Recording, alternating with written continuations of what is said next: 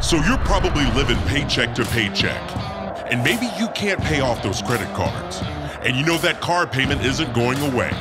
This is normal. I want this year to be the best financial year you've ever had. And all you have to do is make a decision. People that retire wealthy, it wasn't an accident. What is it that you can do to become better, to take your life more seriously? You start to do the right things over time and you keep focused, I know you can build wealth. You have to know how to get from here to that dream. You can change your future. And this event will show you how.